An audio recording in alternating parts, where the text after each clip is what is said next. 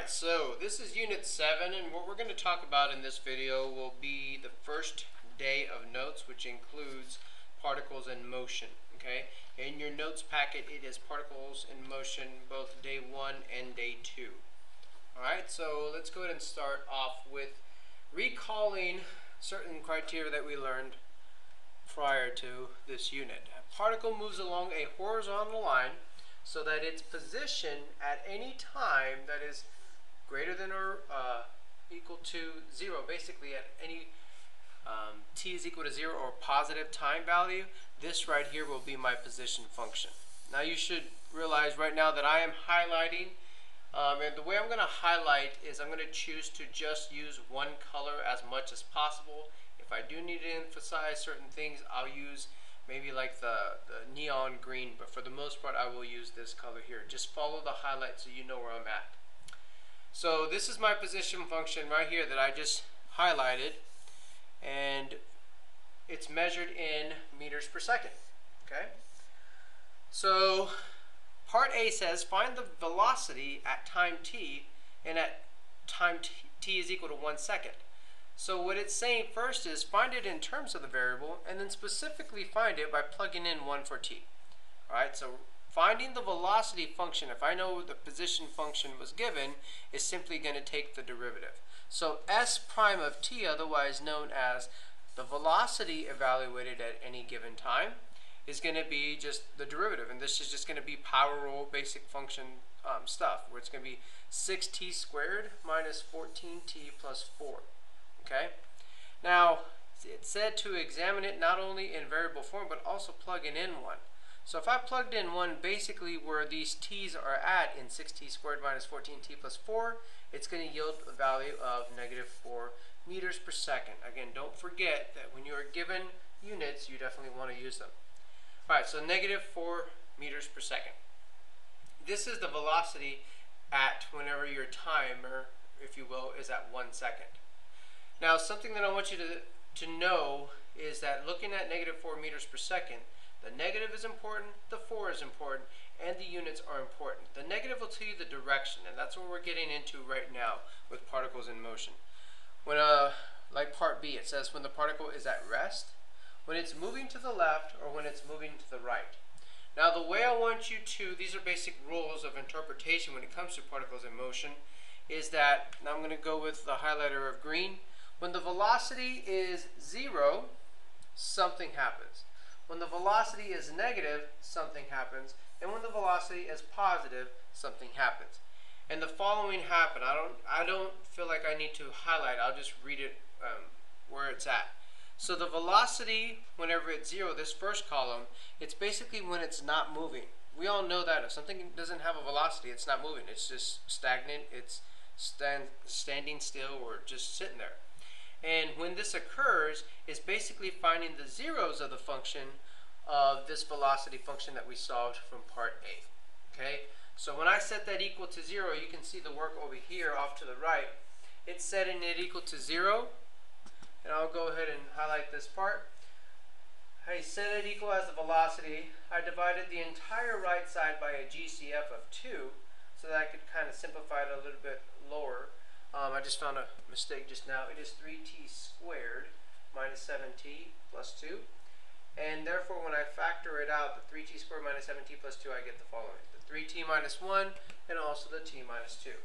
Okay. The zeros of those functions are, of course, what you see, 1/3 and at 2. This right here is whenever these seconds over here are showing that it is not moving because of the fact that it is equal to 0. Now, if I'm less than 0, or otherwise negative in the second column, I'm basically interpreting of moving left, backwards, or falling down, all meaning the same thing in regards to revolving around the fact that the velocity is negative. Okay, and last but not least, the third column. If the velocity is positive, I'm to interpret like right on a graph, forwards like in real life, someone walking forward, or throwing upward like I don't know, shooting an arrow upward. That velocity as it's traveling upward would have a positive velocity. Okay, a little reminder from related rates, which it has been a little bit it's been a little while since related rates. When something is negative, it's going to be decreasing in amount. Okay, so when that velocity is negative, it's decreasing of some sort, and that's what we're basically trying to interpret. When the velocity is positive, it's increasing in some sort. Now, there are a little bit of interpretations that extend a little further than what I just said in regards to these last criteria. We're going to talk about that. It's not dealing with velocity, but it's dealing with speed. Okay, and we'll talk about that here in just a bit. So it says, when is the particle moving at rest? Well, we already know. It's moving at rest right here when time is 1/3 and 2 seconds. When is it moving to the left? Well, I would say it's moving to the left on this interval right here, 1/3 to 2. Okay, so that is an interval.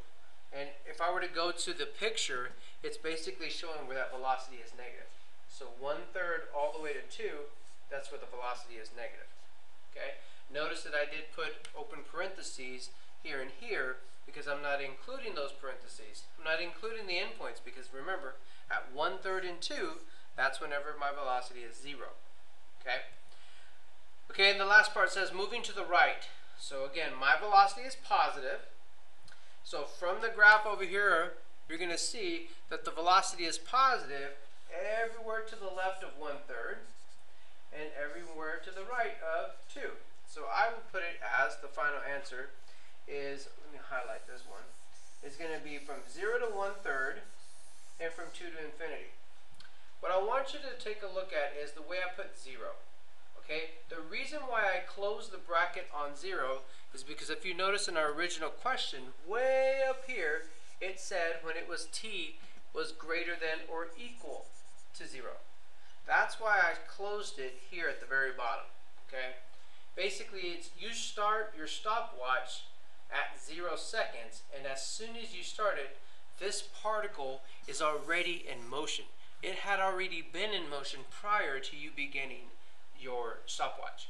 Okay, so the fact that 0, which if you were to look at this number line, exists somewhere around here, has a positive sign, you know that it's already moving to the right, forward, or basically throwing upward in that interpretation. Okay, let's now go to the next page, or the next part, and it says a particle moves along a horizontal line so that its position, again, this is still the same question, only we have parts C, D, and E. Okay, so C says, find the acceleration, first of all in variable form, and then plug in 1 for t and actually see the numeric value. What is the acceleration at 1 second? Alright, so if this is our position function, it's basically deriving twice so that we can get all the way down to its first derivative, or sorry, to its second derivative. Okay, so if I derive twice, it's basically I could take the answer that I got from part A of that 6t squared minus 14t plus 4, and I could just do the power rule again to get the 12t minus 14 by itself. So this right here is my equation as far as my acceleration, and notice how I wrote it. You can write it one of 3 ways. You could say s double prime of t is equal to the following, 12t minus 14, or v prime of t, or finally just a of t. Notice the differences as far as s double prime showing the acceleration, v prime showing the acceleration, and just a of t with no prime whatsoever, all standing for and representing the acceleration function. Plugging in the 1, basically where the t is at, I would get an answer value equivalent to negative 2 meters per second squared. Now, meters per second squared, if you don't know it already, the acceleration is different from the velocity in the fact of it saying in meters per second. Okay? It's like saying every second that you're changing at that velocity rate. So if you're changing and you're taking the derivative of that velocity, just a reminder, it's going to be at that meters per second squared. Okay? So it says find the displacement on part D of the particle between when t is equal to 0, time is equal to 0, and time is equal to 3 seconds, and explain the meaning of your answer. Okay, so this is a huge word right here that I'm going to highlight, and it's called displacement. Some of you in physics, you probably have already been exposed to this and you know what displacement truly means. If you are not in physics, this is what it basically is describing. It's describing the change in position. Okay, so let's say that I'm standing in my room and I walk forward 10 feet, and then I come back to my original spot walking backward 8 feet. So let me paint the picture for you. So I'm standing right here and I walk forward 10 feet. But then I walk backward, and all the time my eyes are facing forward. Okay, so even when I'm over here, I'm still facing to the right, if you will. So let me put a little hair, if you will. And I'm walking that way. Okay? So if I walk forward 10 feet, but then I walk backward, okay, still looking forward, but I'm walking backward 8 feet, my displacement has been a positive 2 feet. So the positive 2 feet is representing what distance, positive or negative, am I away from my original position. So it's the change in position. Now up until this point, change has been affiliated with derivatives and primes and taking derivatives of functions, but change in position means here it's just the difference. Okay, so how do we see that as an equation? We're going to look at it as this equation right here. Displacement is the final position minus the initial position. We're going to talk about that here in just a bit. Okay? But the main thing that I want you to understand, it's going to involve the initial and it's going to involve the final, and the equation that I want you being able to recall is the displacement is equal to the final minus the initial. Okay. So it says we want to find the displacement amongst these two times. So what I'm going to do first is I'm going to say, well, what's my initial and what's my final? Well, if I start at time 0, you see this is why I have initial written right here. And if I will end at time is equal to 3 seconds, this would be my final, as far as being interpreted as my final time. Okay, so I'm going to put in 0 and 3 both into the position function because it's the change in position. So the position function's way over here, and it's going to be s of t. So it's going to be s of 3 in this case is equal to 8 meters. Okay? Remember what each level of function represents. In this case, it's representing meters. Not meters per second, not meters per second squared, but meters because it's the position. I then plug in 0 because I want to use my initial, and I'm going to plug it into s of t. And when I plug it in, I get 5 meters. So my initial position was 5 meters. So let me highlight that real quick. Okay. And my final position was 8 meters. And if I go straight to it's the final minus the initial, it's basically going to be 8 minus 5. I'm going to get a positive 3. And this does count in effect as far as when things are supposed to be interpreted as negatives, because obviously if I did 5 minus 8 instead of 8 minus 5, I would get negative 3 instead of the positive. Okay? This is a positive 3 meters displacement from the initial position. Sort of like what I did with this example up here. I was positive 3 units away from my 3 feet, or 2 feet in this example, away from my initial position, whereas this one yields a 3 meters positive direction from your initial position. Alright, so it says find the distance traveled by the particle between t is equal to 0 and t is equal to 3 seconds. This is part E. Your steps when you see distance traveled. Okay, so let me highlight this because this is also a key word. Distance traveled is total distance traveled. Okay, so if it's total distance traveled, it's basically saying, back to my original example over here, displacement would be 2, but the total distance that I traveled was not 2. It was first 10, so from my original it was 10, and then from here it was back 8. 18 would be my total distance traveled. Now the way you do that are the following 4 steps. It's the forward and backward, if you will. You're going to look for changes in direction. That's step 1. That means you're going to identify the zeros of the velocity function. Okay, so you're looking for the changes of direction. Using that first derivative test, if you will, you're going to see when something is moving backward or forward based upon the signs of their derivatives. Again, negative meaning backwards, positive meaning forward. If the derivative is 0, it's not moving. Okay, step 2. Find the displacements on each interval. We're going to find the displacements with this equation right here. The final minus the initial positions of each of those intervals. And I'll show you picture-wise here in just a bit what that looks like. Step 3, take absolute values of it. Well, why do we want to take an absolute value? Well, the reason of it is if I added 10 and I said I walked backwards 8, so I put a negative 8, I would get a total distance traveled of 2, but that doesn't make sense. I have to absolute value all these individual pieces so that I see a positive 10 and a positive 8, because whether I'm walking backward or forward, a total distance traveled is accounting for everything, forward and backwards. Okay, and then of course the last step is just add them all up. Okay, so let's go ahead and look at this, what your work would look like. Step 1, we're trying to find the changes of direction. So I'm going to find the derivative, basically the velocity function, and I'm going to set it equal to 0, and by setting it equal to 0 and solving for t, way back here we found them to be at 1/3 and 2 were the zeros when we first took that derivative. Okay, so 1/3 and 2 were my zeros of the function. So 1/3 and 2 are zeros. This is when the first derivative is equal to 0. So we can call these critical points. Okay, so why are 0 and 3 critical points? Well, 0 and 3 are critical points because of the fact of we're interpreting it like candidates test, where you're interpreting 0 and 3 right here in the question in part E. You're interpreting them as the actual endpoints.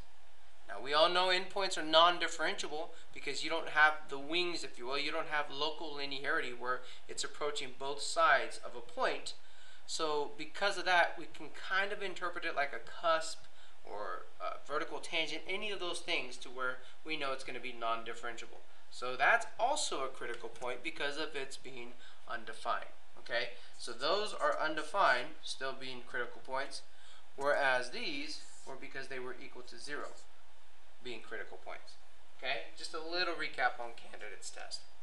Now, remember, I wanted to know what was the distance traveled. My second step is to find the displacement on each interval. So when I show you each of these intervals, I have 0 to 1/3, 1/3 to 2, 2 to 3. So if I want to see the change in positions, well, I'm going to find out what is S of 0. Okay, so S of 0 would yield 5. If I plugged in 0 into the original S sub t function that we have here back here, it would yield a value of 5. If I plugged in 1/3 into the original position function, it would yield 5.629629. Now I'm going to be working with decimals, and anytime throughout a problem, just as before suggested, is for you to use at least 6 decimal places as you're working throughout the problem. If not, just save your work in your calculator as far as storing it like an actual exact value. Okay, so this would be S of 2 is equal to 1, and this would be S of 3 is equal to 8. Okay, I've just found their positions, and if I want to find their displacement, that's what I'm about to do. Is I'm about to do steps 2 and 3. Steps 2 and 3 is to find the displacement on each interval and to take the absolute values. So how did I get 0.629629?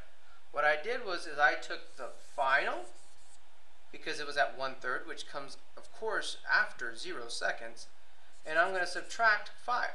So 5.62969 minus 5 gives me that. Okay, that is step 2. The step 3 part is, and I'll highlight it in a different color, is to take the actual absolute value of it. Okay, and you'll see why here in just a bit. So let me do the step 2s on the other intervals. So the step 2 again is going to be that displacement, and here it's 1 minus my previous 5.62969, and it's going to be giving me a negative 4.62969. Okay, but again I have to do step 3, which is taking the absolute value. because I don't want this to cancel out. I don't want it to see what is the difference that exists in between them. I want to treat them as full positive values because, again, it's the total distance traveled. Okay, and then our last one, if you wanted to see it, you would see that 8 minus 1 would be 7, taking the absolute value. So all of these absolute values would give 0.629629, 4.629, 629, and then 7. And you're basically just adding them up as if they were all positives. And you would get a yielded answer of 12.259, which you now notice that I rounded my final answer to 3 decimal places. And then, of course, included the units. Now, those of you that are in physics, and you might know this already, I'm going to allow you to use a shortcut to check your work if you want on tests. It just won't replace your work, okay? And again, those of you who are not exposed to it, I'm going to show you just real quick of how you can get this 12.259 with a calculator very quickly. Just a reminder, this second semester, we will be using the calculator quite extensively to make our lives a lot easier now that we've learned the fundamental concepts. Okay, so when you see total distance traveled, just like we did in part E back here, or distance traveled just by itself, you're going to interpret this shortcut. Okay, so the shortcut is the integral, which we'll discuss here very soon after this unit, the integral from 0 to 3 of the absolute value of v of t, basically the velocity function. Now, I know you don't understand fully what this means, or probably not even at all what this means right now, those of you especially not in physics. It's just saying I'm taking the summation, I'm taking the sums of all of those intervals between 0 and 3 seconds, and I'm trying to find what is that total distance traveled. You will understand this very soon, but for now, if you want to use this to check it on your test to ensure that you have the correct answer, you definitely may, okay? So let me show you what this looks like just real quick so that you can see that it does equal 12.259 meters.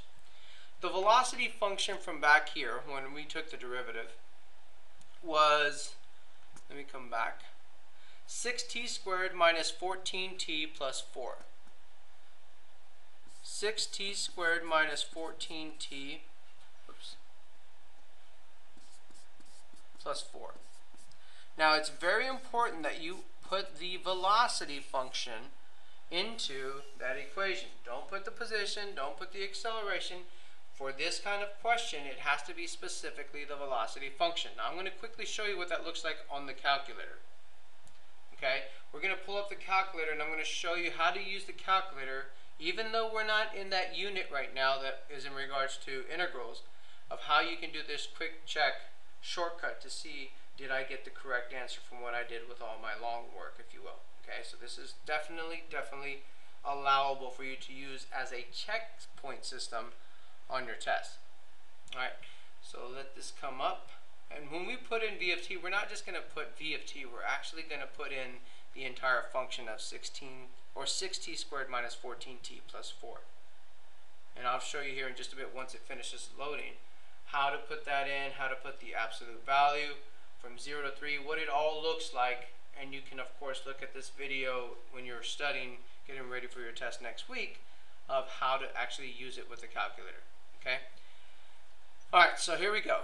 Let's pull this up. From 0 to 3, okay, so add a calculator, and we're going to do this button right next to 9, and we're going to do the integral. So this second square right here, on the second column, third row, we're going to choose that, and we're going to go from 0, so low to high, so from 0 to 3 seconds, and this is where my v of t, specifically my v of t function goes.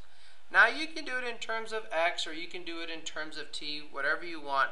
I'm going to go ahead and use t as my variable, just so that you can see it's still interchangeable like with x as well. So minus 14t, and it's going to be plus 4. And we're going to do it in respect to t. Okay? That means this t that I just put there at the very end there, it's another way of interpreting this real quick. Let me show you what I'm talking about. It's another way of interpreting, let me move this. When I did dy dx, this is in respect to x. So like if I said, what is the dy dx of 2x, my answer would be 2.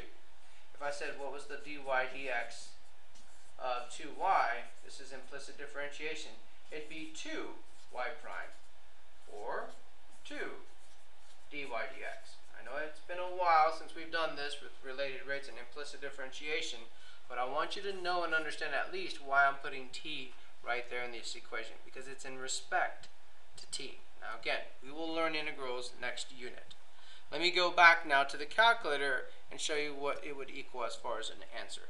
Okay, so pressing the enter button, I want to just make sure I put it in there correctly. Oh, so I get 3, and I'm glad I did it. I'm glad I make the mistake, because a lot of people make it every year. I need to do the absolute value. Okay, again, what did this just give me? It gave me the displacement. This alone right now is the displacement, because it took this graph and it basically found whatever the graph looks like, the positive and negatives, they canceled out each other, and it wanted to know what was the change in position. But if I go and I now, let me copy this entire thing. Let me go right there. So I'm going to copy it, but I'm going to do the absolute value of that v of t. Okay, so let me come over here and show you how you would do the absolute value. So at the very beginning of this equation, I'm going to press this button here, and then I'm going to do the absolute value sign. Okay, so let me go ahead and re-copy this right now. So it'll be 6t squared minus 14t plus 4. I'll close the parentheses, or basically it's already closed by itself. I'm going to delete the rest that's on the outside, still leaving that d of t there, okay, because we want it to actually account for that. Okay, so now it'll do it right. It'll be the absolute value of the velocity function in respect to t, and you get this number here. Little recap, I'll just grab that, and this time press Control Enter, and you get 12.259. This is that answer that we got when we did it by hand. Okay, now I want you doing it by hand so you understand what you're doing for each section, and so that it basically reminds you of why you're going to end up taking the absolute value. Because just as you saw me forget, it's very easy to forget why we take the absolute value in that respect. Okay, so when I take the absolute value, let me go ahead and insert a page real quick. When I take the absolute value of v of t, okay, so from 0 to 3, this is looking for the total distance traveled. The forward, the backward, it's accounting for it like you were traveling it all as positive distances. When I just do from 0 to 3 of this, this is interpreting for now displacement. So underlining concept is I want you to know the difference between total distance traveled and displacement. Okay, so now let's move on to our next example in your notes. It says the particle moves along a horizontal line so that its position at any time t is greater than or equal to 0 is given by the position function that you see here. Okay, same position, where s is measured in meters and t is in seconds. When is the particle speeding up? Slowing down, justify your answer. So here are your notes. Speed is different than velocity. Velocity has a vector where I can say I'm traveling at a positive 4 velocity, or 4 meters per second. That means I'm traveling forward, throwing something up, or moving to the right. But if I say I'm traveling at a negative 4, it means something different from what we're learning now in this video. It means backwards, falling down, or to the left. Speed is basically the absolute value of velocity. So without that integral sign, just by itself, the absolute value of velocity is speed. So if I had a negative 100 miles an hour that I was traveling, and I was driving that on the road, a cop would be driving right next to me and would give me a ticket because of the fact that I was speeding. My speed would be 100 miles an hour. Even though my velocity was a negative, my speed was still a positive 100. And if I was able to do that backwards, that'd be pretty impressive, but I'd still get that ticket because I was breaking the speed limit. Okay, So now that you know speed, speeding up and slowing down have two different things. You're going to analyze the velocity and the acceleration. If they have the same signs, it means they're helping each other, either in the positive or in the negative direction. And if something is helping each other, it's speeding up. It's when things fight against each other. Okay, so when one's positive or negative and positive, and I'm talking about, again, the velocity and the acceleration, when they are opposite, they're forces working against each other, almost canceling each other out, that means the particle will be slowing down.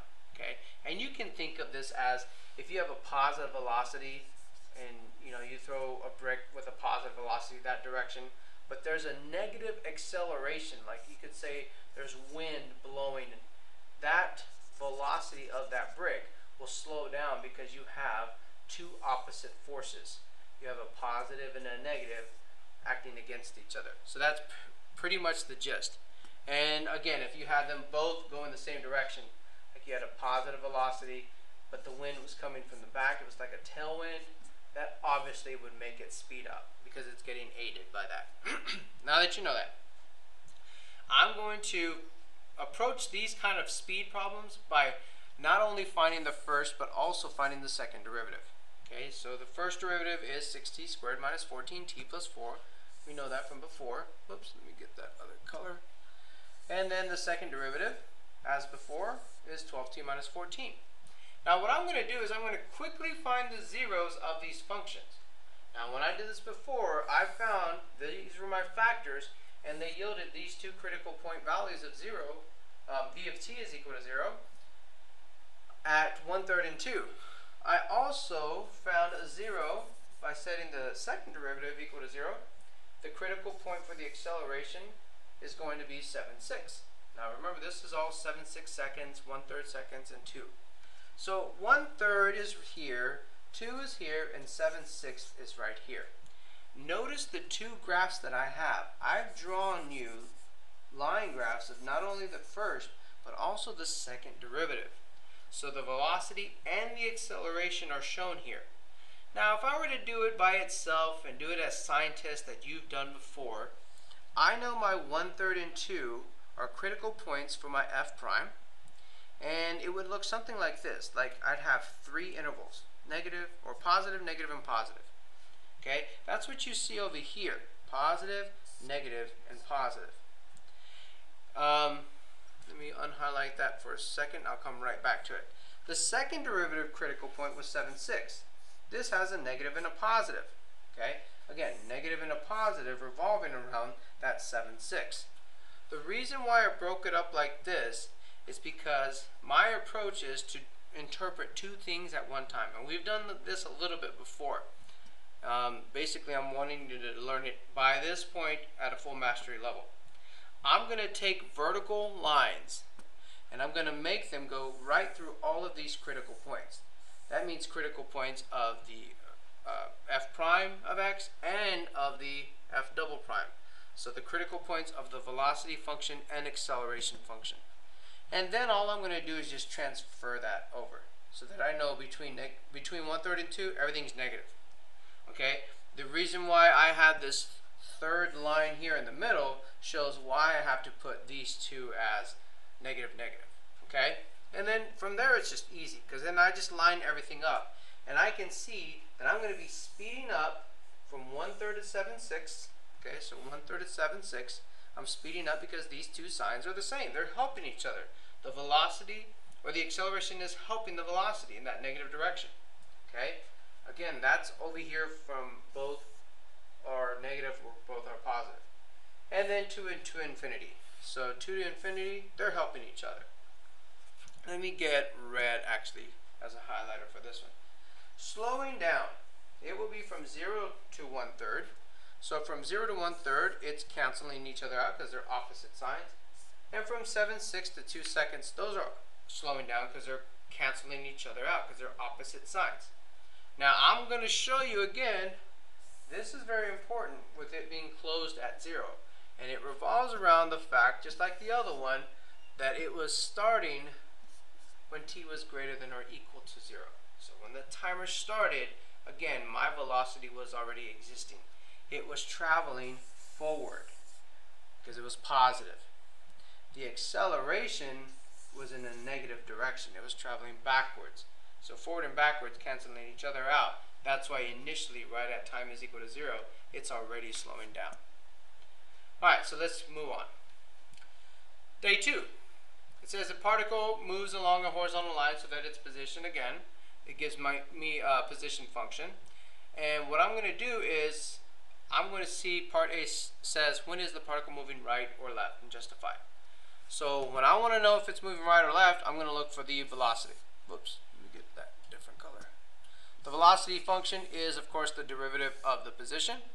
So we get 3t squared minus 10t plus 2.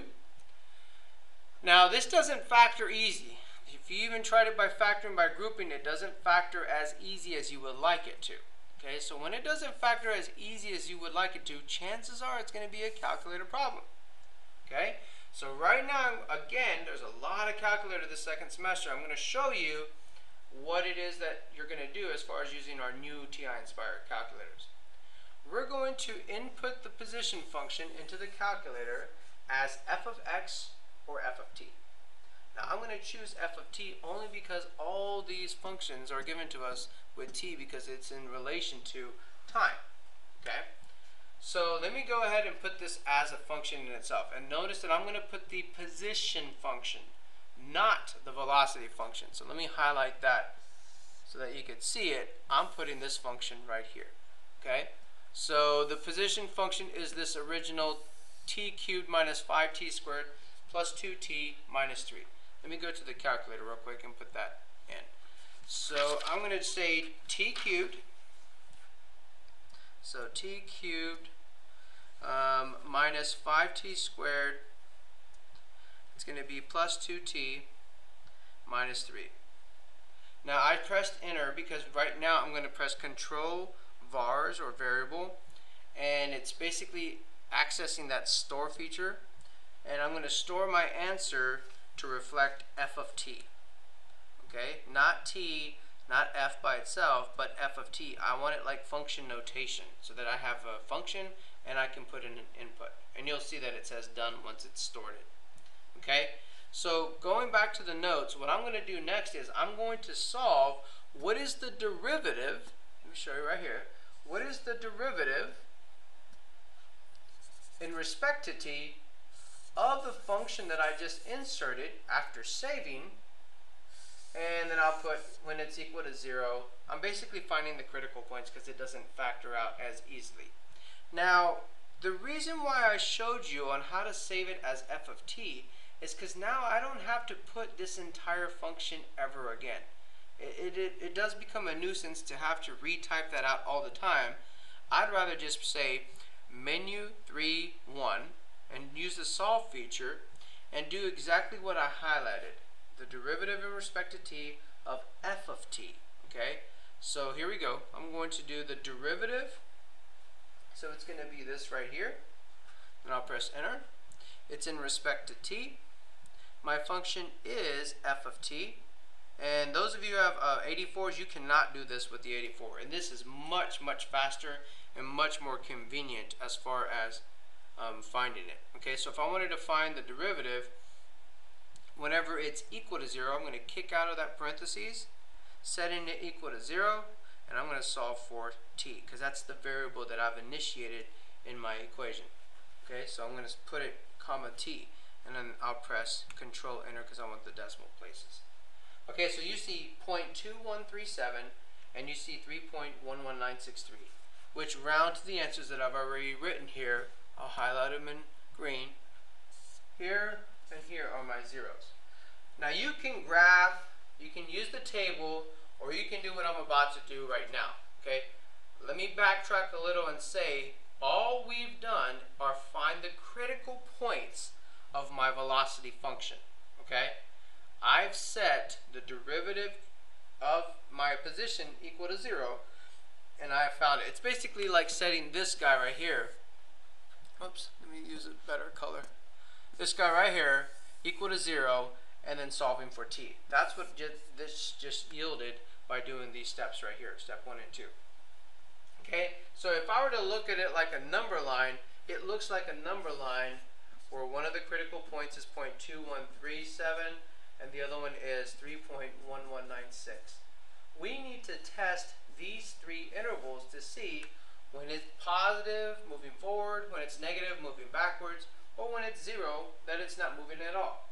Well, we know when there's zero because that's the zeros that we found. That's when it's not moving. Let's now let's now check to see when is it going to be positive, when is it going to be negative. So, what I would probably ask you in class at this point is, what number can you think of in this interval that is less than 0.2137? And the number that you should probably think of would be 0. Okay? So, what is it that I'm doing here in this step is that I'm trying to find out, is my answer, which in this case is 2, is it positive or is it negative? Okay? It will be one of the two. Okay? I get 2 is positive, negative 5 is negative, and 10 is positive. I'm going to show you here in just a bit how I did that. But what it represents here is that whenever I'm looking evaluating at 0, it's going to be a positive. So right here, wherever 0 is at, it's going to be a positive. When I'm evaluating at 1, it's going to be a negative. Okay? So that negative is going to be here whenever I'm evaluating a test point at 1. And notice 1 is in between 0.2 and 3.1. Okay? And the last one is something in the last interval, like 4. Okay? Putting in 4 yields a positive 10. I just need the positive part, so that shows me when it's moving forward, backwards, left, or right. Okay? All that. So my answer is going to be, it will be moving right. Let me highlight this in green. It will be moving right between 0 and 0.214 seconds. Okay, and I get that from over here. And it will be also moving right 3.120 because it's a rounded answer all the way to infinity, and that's over here. Now, I'm finding a mistake right now. I'm fixing it. When time is greater than or equal to 0, this should actually be a closed interval on 0. Okay, that's when it's moving right. Now, when it's moving left is obviously going to be the other answer. It's going to be whenever it's between the two, because that's when it was negative. So I would use a different color, 0.214 all the way to 3.120 seconds. That's when it's moving left. And the justification is that the work that we've shown over here, that when the derivative, basically all this column right here is justification, when the derivative is positive or negative. Now, I'm going to show you how to put this into the calculator, this notation here, let me highlight it, that I was talking about, of how do you get that 2, -5, and positive 10. Okay, so I'm going to go to the calculator, and I'm going to press this key right next to number 9, or the book, if you will, and I want to know at a certain value what's the derivative. Okay, so it's actually not here, I just remembered. I will find it like this. Menu, 4 for calculus, 2 for derivative at a point. Okay, derivative at a point. My variable is t. Okay, and I'm only taking the first derivative. I'm not taking the second or the nth derivative. It's just the very first derivative. And the value that I wanted to evaluate it is of 0. Okay, so I will put 0 because that was that first one that I was looking to see. Okay, so right here I'm trying to find the derivative of f of t, okay, for the first one, when t is equal to 0. So all I need to do is put f of t here. See, and this is why I showed you the benefits of this f of t storing feature. It's because now this would just yield a 2 just like that.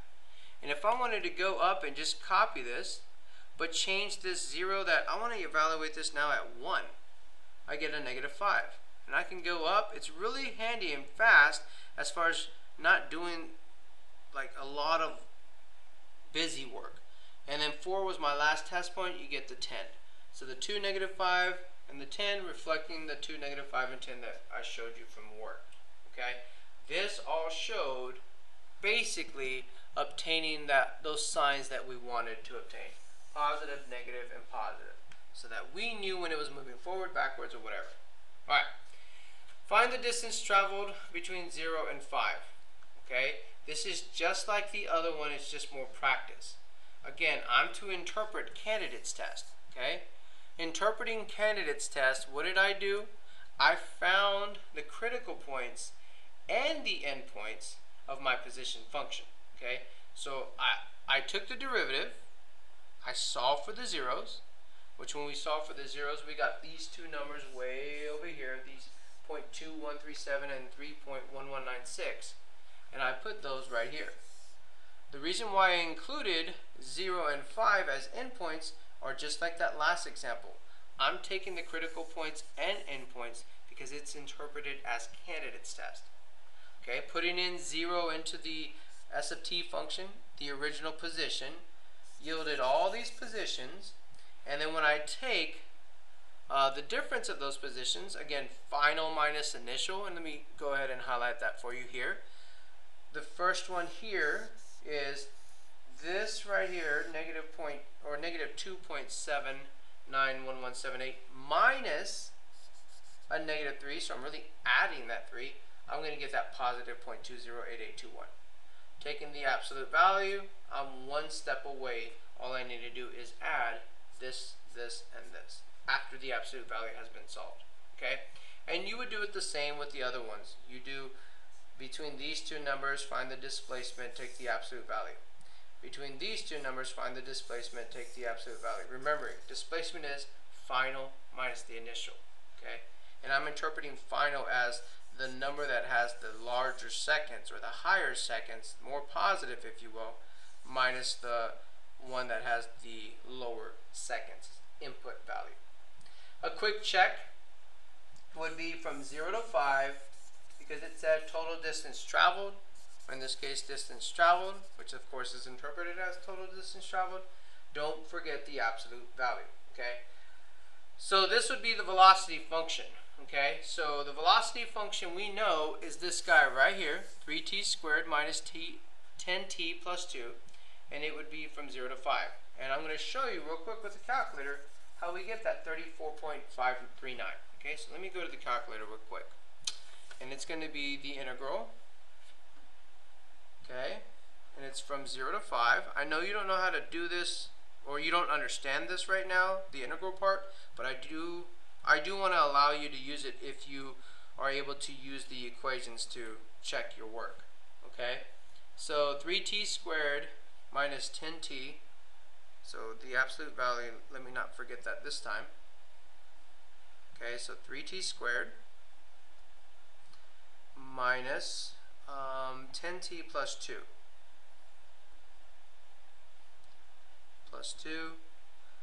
and then it's in respect to t, so I got to put that t there, and then we can control enter, and we get 34.539, which of course is what we got over here, 34.539. Okay, now let me come back over here, because some of you might be thinking right now, well, what if I took the integral and I still did it from 0 to 5, however, without having to type in that, 3t squared minus 10t plus 2, what if I said that it's going to be, again, still the absolute value of the velocity, but I didn't type in the velocity function. I used my store feature that, that you learned in this video, and I said, well, I know the derivative, so the derivative in respect to t of that initial position function, okay? And that initial position function, if I'm not mistaken, let me come back up here and let me make sure before I press enter on this. F of t was stored, f of t was stored right here as the position function, okay? So if I were to come back at the very bottom and it's stored as the position function, I'm basically saying, well, the derivative of the position, okay, so the derivative of f of t is the velocity. So if I take the absolute value of the derivative of the position, it's the same as the absolute value of the velocity function. So again, going back in respect to t, I should get the exact same answer, and yes I do, because it's two different ways. I can either type all this in, which you'll get very tired of doing it throughout many problems, especially when you're in time constraint. This does prove to be better and easier faster, especially if you're understanding what you're doing. Okay? Part C, find the intervals where the speed is increasing and justify your answer. This is another example of what we did before. I will show you how you can do it with the calculator though and save yourself a little bit of time. Speed is increasing basically when the acceleration and the velocity help each other. Okay? So f prime of x and f double prime of x, I'm trying to find when they help each other. Okay, so notice right here, positive, positive, and negative, negative. My answers are going to be 0.214 to 1.67. Okay, and this is open. It's basically saying from here all the way to here. Okay, and with open parentheses. And then from here off to infinity. All that is helping each other because they have the same sign. And you could show your justification would be that they have the same sign. I didn't write it out. I just ran out of room, but you would need to write it out. The acceleration and the velocity have the same signs. Okay. Again, let me stress that right now. I don't have a lot of room right now on these things, and otherwise this video would be pretty crowded. The justification that you will need is the fact that let's go to A. When something's moving to the left or right, you're just saying when the derivative is positive or negative. So if it's moving to the right, f prime of x is positive. If it's moving to the left, f prime of x is negative. If it's not moving, f prime of x is 0. That's your justification. Part B, your justification on here would be the fact that you're taking the absolute value of everything. So your justification is the candidate's test work. So part B, all of this is your justification.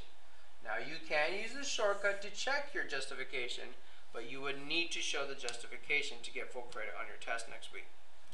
And then part C, the justification for that, even though I didn't write it out, you would write out when the acceleration and the velocity function have the same signs, both negative or both positive. Okay? Now let me show you real quick on how I got these values to show up as positive or negative. Okay? This one that I looked at, I'm trying to find basically the signs. And I'm going to show you just two ways, just two examples of what I did. The first one that I did was I took the second derivative and I evaluated it at 1. So let me do that again. So right here, taking the second derivative in respect to t, evaluate at 1, yielded a negative answer.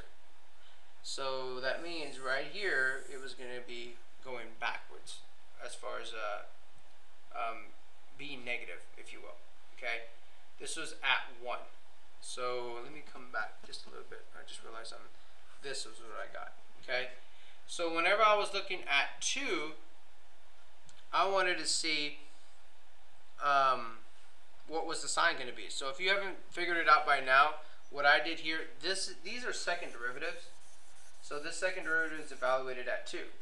Basically what I did was something to the right of 1.666 and something to the left of 1.666. That's why I chose 1, and that's why I chose 2.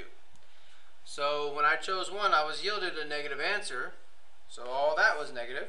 When I chose 2, I was yielded a positive 2 answer. So all this was positive. Okay? So I could build my chart and see when things were helping each other, when things were hurting each other. Okay? Now with the calculator, real quickly, what I will do is show you how to do that second derivative. So it's just like the first derivative, only it's not going to be where it's d of dx or d of dt. It's going to be the second derivative button is here, 1 over to the right. When I press enter, whoops, I'm actually in the previous problem. I'll press enter. Again, this is the notation for the second derivative, and I wanted to evaluate it when t was 1. So let me put in respect to t. I'm taking the second derivative of my stored f of t function, and if I did it as an equation, it would look like this. But if I did it the way I'm trying to see it sign-wise, I need to remember menu, calculus, derivative at a point. My input is t. My value is, the first value was 1, because we did 1 and 2. So I'll put 1 here. But this time I'm taking the second derivative. And here I'll just put the stored function of f of t. Okay? And then when I press enter, I get that -4 that you see right here.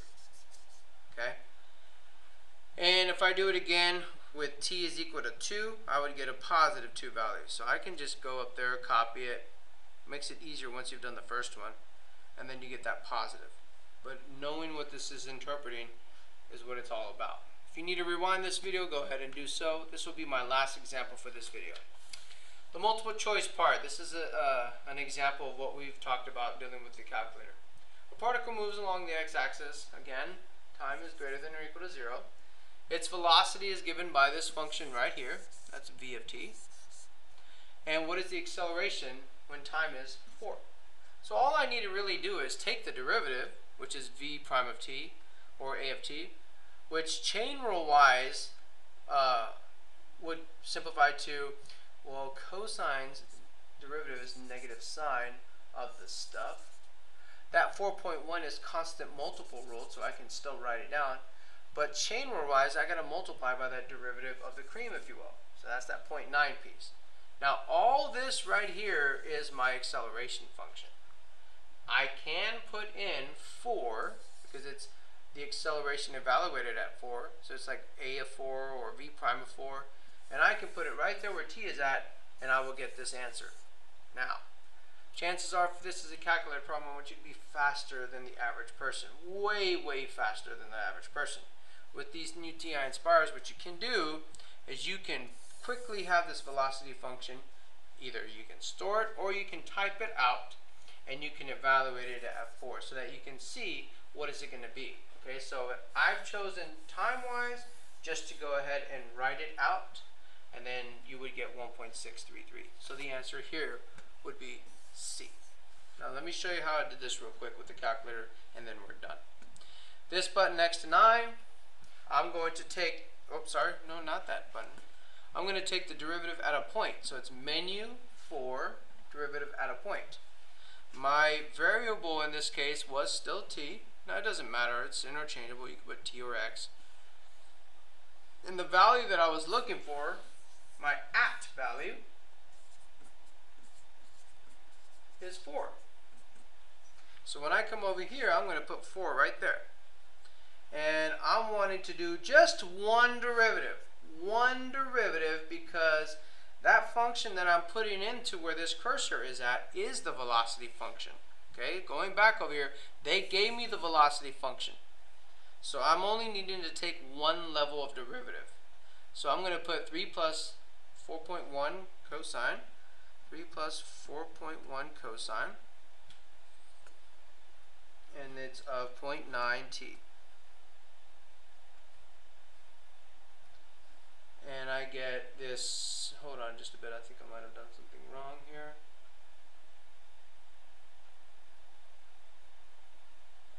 Alright, so 3 plus